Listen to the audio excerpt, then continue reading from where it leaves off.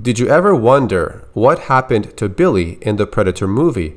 Billy's demise took place off screen, leaving us to imagine what could have happened. A lot of questions were left behind because of this scene. Today in this video, I'm going to look at a bunch of sources and see if we have any possible answers to this question. Billy was part of a special rescue team sent into the jungles of Central America. He served as the team's tracker. Major Dutch Schaefer led his team on many missions, but this one was different. They were requested by Dylan, who was working in the CIA. He was an old friend of Dutch, and he knew Dutch's team was the best at what they do. Dylan had tricked his old friend into doing this mission that nobody else could do. Dutch was told he was to rescue hostages, but the real reason was to collect information about the enemy's operation. They would capture a prisoner during their mission. Her name was Anna. At first, she tried to escape, but later, she would remain with Dutch's team. Along the way, Dutch's team was being stalked by something, not a man, not an animal, but something not of this world. Anna remembered stories that were passed down by her people of something hunting men in the jungle, the one who makes trophies of man.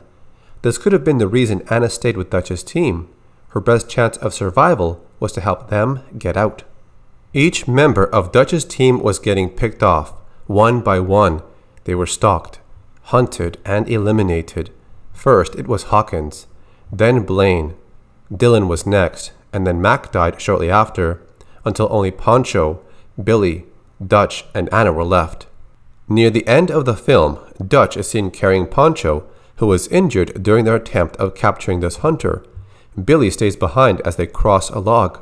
Dutch looks back, but Billy is standing his ground, ignoring Dutch's call to go with them. He drops his gear and his weapon, pulling out a large knife. He makes a long cut across his chest, and it bleeds. Staring into the jungle, Billy waits for this hunter. And the hunter does arrive. It shows up in front of Billy. It sees Billy with its thermal vision. This is how it tracks its prey. Billy is heard screaming in the distance, but details about this fight and how he died were left a mystery in the film. It was a way for the fans to imagine what could have happened. The script for the movie underwent many changes over the years. Different versions were brought in, and by the time the final version was selected, things from character names, deaths, and battles were changed. In the draft from July 27th in 1985, Billy's character went by the name of Miguel. He still acted as the team's tracker and gave his best opinion on what route to take based on their circumstances. Miguel would separate from the team at some point, going ahead with a map and flare. He goes off alone to reach the recon ship and wait for the team there. After the scene where Dutch, who is named Matheny, is covered in mud for the first time, the Predator does not find him and moves on. Then, there's a scene where Miguel appears in the chopper searching with binoculars. He does not see Matheny, and the chopper disappears over the top of the canyon. Miguel is then seen at the end of the script and never goes through the mysterious death that Billy went through. Then we have the script from April 7th in 1986. In this draft, Billy's name is now inserted into the story. When they get to the scene where Dutch, Poncho, and Anna cross the log, Billy stays back, but there's a few small details that are not shown in the film. Here's how that scene goes. The jungle is still, deathly silent. Schaefer, Anna, and Ramirez cross the log, moving on to the other side. Billy, still at the foot of the log, providing cover, turns to face the jungle. He lifts his head towards the trees, feeling the onrushing presence of the hunter. He shrugs off the radio, letting it fall, smashing into the rocks below. He casts away his weapon, staring forward. He reaches into his cargo pocket, withdrawing a small grease paint tin. Covering his finger in black paint, he applies dark slashes under his eyes and again vertically down his cheeks. Taking another dab of paint, he makes a symbol on his bare skin over his heart. He drops the tin, withdrawing his combat knife. Holding the knife, he grasps the medicine bag around his neck, yanking it free with a quick snap. He wraps the leather thong around his hand and knife, binding the weapon and bag together. Staring outward, as if in a trance, he begins a low chant. On the other side, Schaefer carrying Ramirez on his back, laboring up the steep slope, nearing the top, turns and sees Billy standing, waiting at the foot of the bridge. Schaefer screams out, "Billy!" But Billy stands at the foot of the bridge, knife raised, waiting, accepting his oncoming destiny. Schaefer calls out from again, "Billy!" In frustration, Schaefer hikes Ramirez higher onto his back, digs in and sprints to the top of the hill, Anna waiting at the top. The scene goes back to Billy. He crouches low, knife extended in a fighting position. Over the top, in a low depression, Schaefer props Ramirez against some rocks, reaching for his weapon. They hear Billy's echoing scream. Instantly, their weapons are raised, cocked, and ready. The scene from the previous draft where a chopper searches the river for Dutch is still in this version. It takes place after the predator does not find Dutch covered in mud, but Billy is not in a chopper and it's only a soldier scanning the area. This draft has a small scene with Anna after this event. She runs into a clearing, stopping momentarily, gasping for breath. She is startled by a sudden movement behind her. She spins, looking. There's nothing there. She runs on. I can see why this scene was not in the film. It's too short and does not add much to the story. There's nothing else mentioned about Billy unless you read the novel. It has a bunch of different things when compared to the movie. It said that Billy was a psychic whose ancestors fought against these hunters long ago. They could use one of the scenes from the first movie, either the one where Billy senses something in the trees or when he makes his final stand against the predator in the end. During either scene, he could remember that his ancestors told him about this hunter creature from the past, and now it has returned. They could say that Billy was a descendant of the people in the Prey movie. That's how they could connect them together. The novel of Predator was based off an early draft of the script, so there's a lot of things that are very different, but it still has other sections that are similar. There were a few scenes showing the inside of the Predator ship. For example, in the novel, the body of Hawkins is brought to the ship, and his spine is ripped out in the same way as it was done to Billy's body in the movie. Billy's death was detailed a bit more in the novel. After they hear his scream, here's what it says. It was Billy Soul's final stand. The alien had taken him in a flash, its weapon slicing through the Indian's jugular and then zigzagging down his chest and belly like a mockery of some tribal blessing. Later on, he retrieves Billy's body, and this happens. As it arrived at the north bank of the river, it churned up rocks and dirt with its spurs as it strode to Billy's body. It bent and began to pull the Indian apart, its narrow yellow optic nerve centers pulsing as it searched out the fading heat patterns of Billy's cooling organs. The novel also changes the predator into some type of shape-shifting creature. It's able to absorb and replicate things it can touch. Here's what it says in the novel early on. Meanwhile, about 100 feet downwind, the observer absorbed the cells of a banana palm. It consumed the tree and at the same time replicated it perfectly. In a microsecond, there was no tree at all. It was just a thought now, in the nerve cluster of the chameleon-like invader, though even the monkeys running in the fronts were not aware of the transformation. The blackened bananas looked exactly the same and tasted the same to the flies. The creature sent out its radar, silent as followed. The bottom section explains the alien invader was collecting specimens of different life forms to study them. It watched over Blane and Mac, not sure of what their purpose was, so it plans to study them as well. The being thought the men must be feeding, drinking up the current like pollinating bees. It could not understand yet what the purpose of these creatures was. Every other species seemed to fit in the scheme of things, and the invader had traveled throughout the universe to study that scheme. It had gathered specimens of each till they were stacked and filed in its mind like butterflies in a cabinet. Not man. Man was other, like the alien itself. It was as if the universe had finally dared to think up a proposition equal to the alien's capacity for wonder, and all it knew was this: it must possess them. This version of the Predator seemed to fear the weapons of man. It occurs when Dutch's team fights the gorillas in their campsite. It says here, the banana palm on the downhill slope suddenly seemed to shrivel. the alien withdrew to the safety of the ground, as if it couldn't bear the intensity of what was starting to happen. Its optic cells were blinded by the white-hot flashes of the explosion. Its heat-sensitive radar temporarily overwhelmed. Power like this made it frightened of men, and it hated to be frightened. It had its own code, if nothing so real as pride or honor.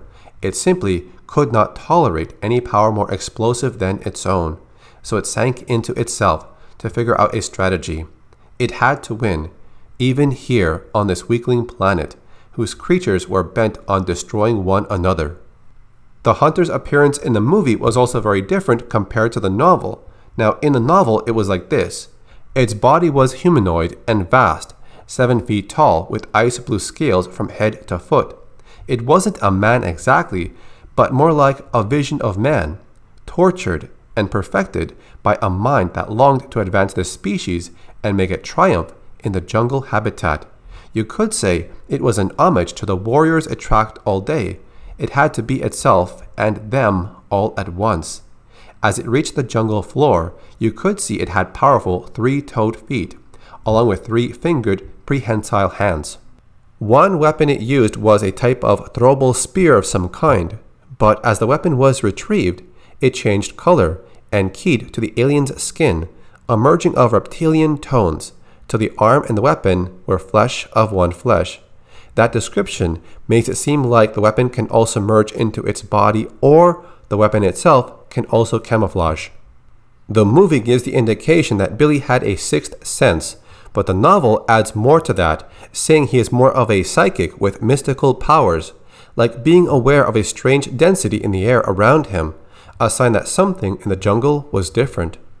He can't find any evidence to confirm his suspicions, not a sound, not a shadow, or even a rustle of leaves. The blue macaws sat row upon row in the fir trees, seeming to mock him.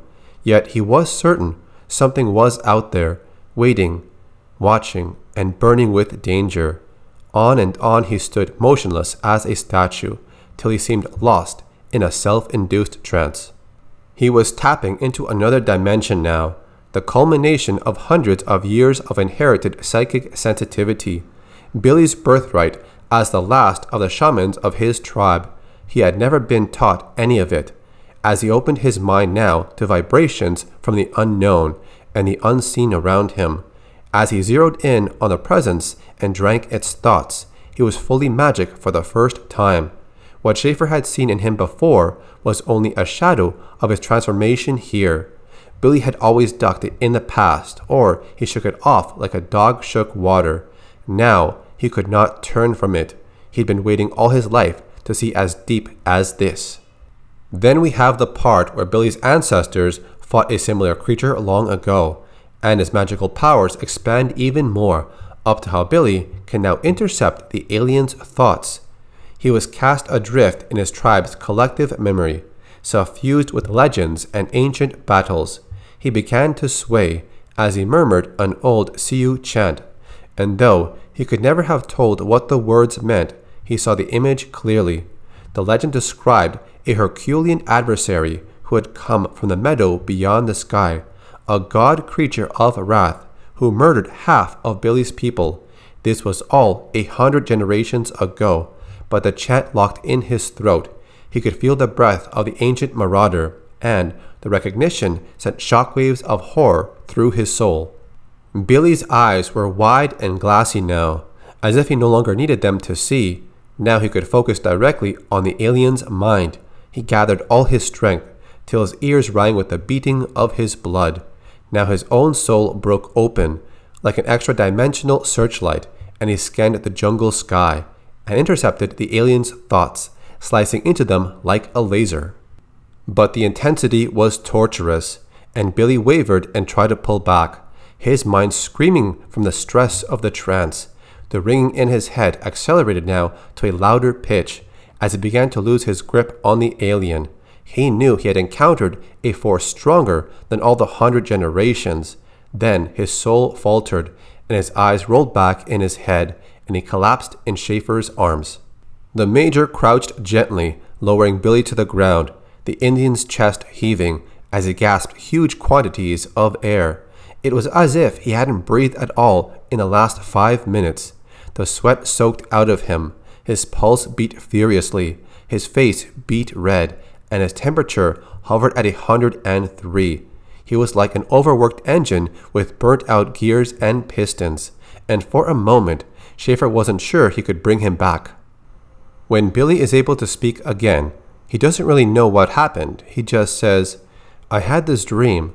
It was like a story somebody was trying to tell me, only it was like I was supposed to know it already. The story of this place. The god creature was here too." Schaefer looked down, and for the first time saw the faint trace of a broken wall.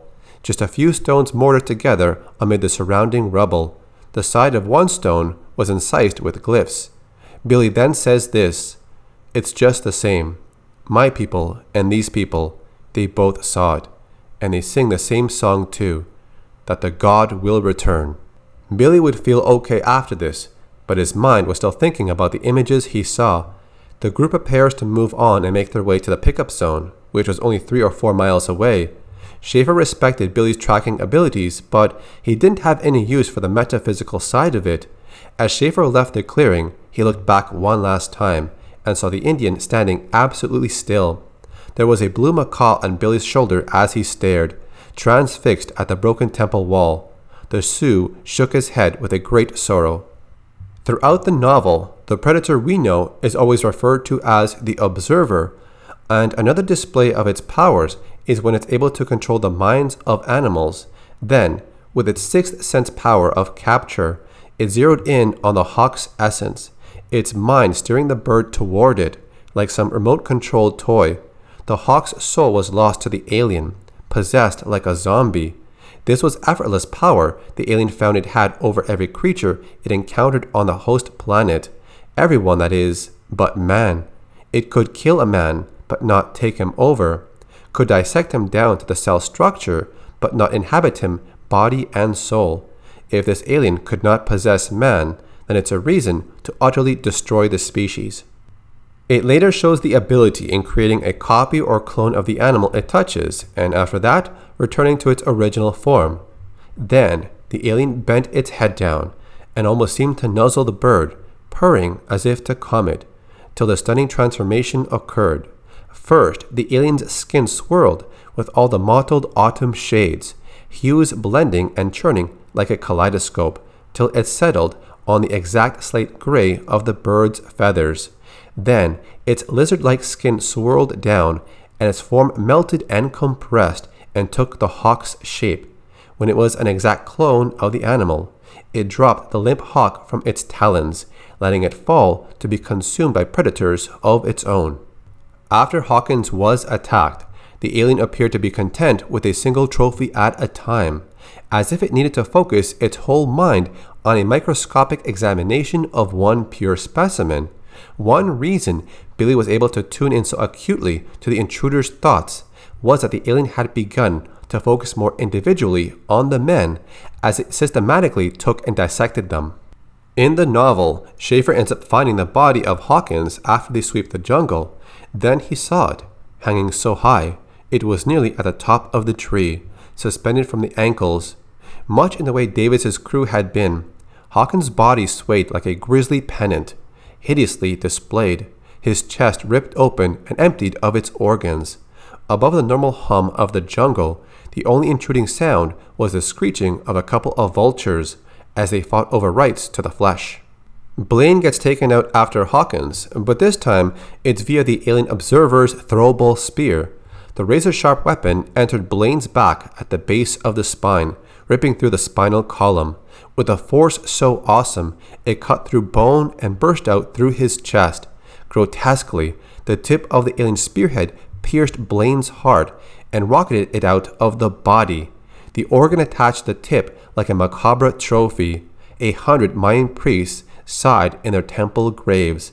Then, the deadly weapon slammed into the side of a bamboo tree, and the heart exploded in a bloody pulp that clung to the bark.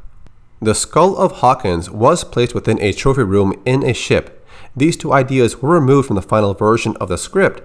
The alien reached out and placed it precisely on a glowing shelf along one side of the ship, caressing it gently, proudly, as one might a prized artifact from an ancient civilization. It felt the texture and stroked the hollows with a haunting detachment. As the green light glowed even more triumphant, it became evident that this was only one of many such trophies displayed around the room. Even its camouflage ability was different. Unlike the earlier incident of the cloning of the hawk, this time it didn't require a host animal to receive. It simply vanished, its whole substance, tissue, skin, organs, coasting on the jungle breezes, dispersed and invisible. The tracks in the soft dirt stopped a few yards from the ship at the edge of the clearing, so that a tracker like Billy might have supposed the creature had flown off into the sky. As for how the other soldiers perished in the story, Mac would get his throat slashed and he died instantly. Dylan got his arm cut off by the alien's throwable spear. He still remained alive for a few seconds, shooting the gun in his other hand, but then the same weapon gets thrown through his abdomen, which bursts open and Dylan dies. Pancho Ramirez gets taken out by the alien throwing its spear once again, but it gets lodged into his neck and pins him to the ground. His legs and arms would twitch hideously in the seconds before death brought release. During the scene when Dutch would fight against the hunter around the fire, the alien would use voices of other people to lure Dutch somewhere. First, it used Anna's voice by saying, "Look out behind you," and again, "Look out, Major, behind you," then one more time by saying, "Over here, I know the way out." Dutch was starting to believe Anna was nearby, but when the alien used Mac's voice by saying, "Dylan, over here," that's when Dutch knew it was a trap, because Mac was already dead. After Dutch injured the creature, it escaped into the jungle.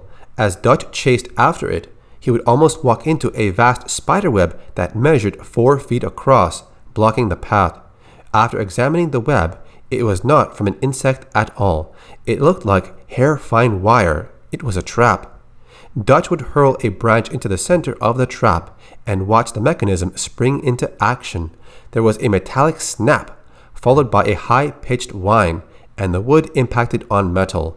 The branch, 5 inches around, was violently torn apart, and pieces of wood flew into opposite directions, whipping into the jungle. It sounds like this was a stationary version of the net gun seen in Predator 2 and in the AVP movie. The creature did not have a self-destruct bomb. Instead, Dutch would find the alien's spear weapon after following it into its ship. He activated it, and the weapon shot off.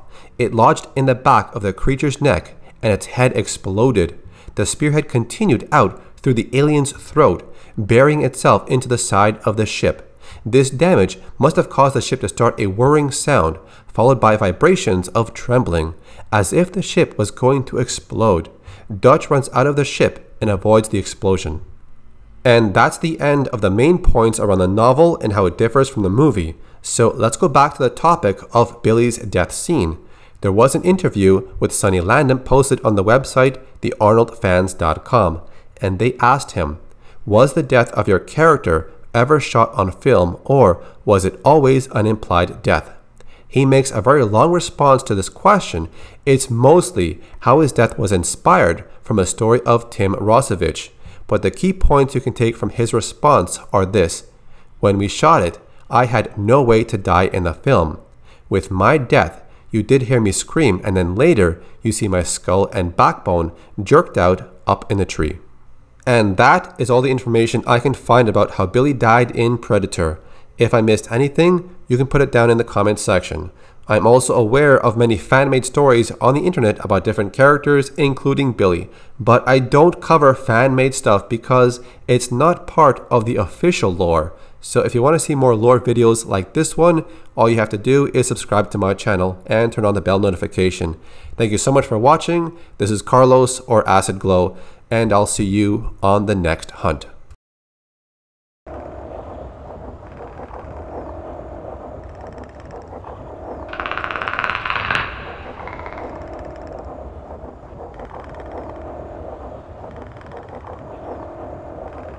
Ha ha ha ha!